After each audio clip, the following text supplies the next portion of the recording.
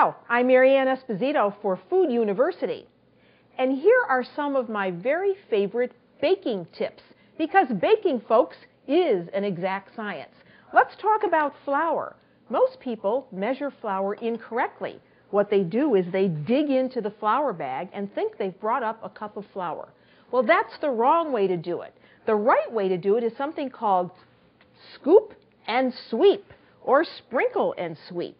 Take the flour out of the bag with a spoon and lightly sprinkle it into a 1-cup metal measuring container. When you get to the top, you sweep. Now you have a cup of flour. And here's some stale cookies that I've had. And what do you do with these? Well, do you realize that you could make a wonderful crust for a pie? A pudding pie, an ice cream pie, and all you do is take these stale cookies, put them in a bag, and crush them up. And I do that with a rolling pin. You just go over them. You may want to hit them a couple times with your pin until they're reduced to crumbs. And they look like that.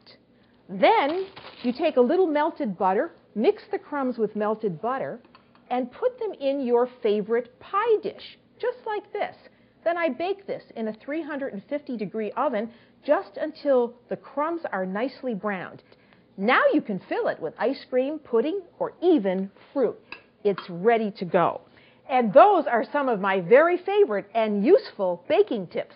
I'm Esposito for Food University.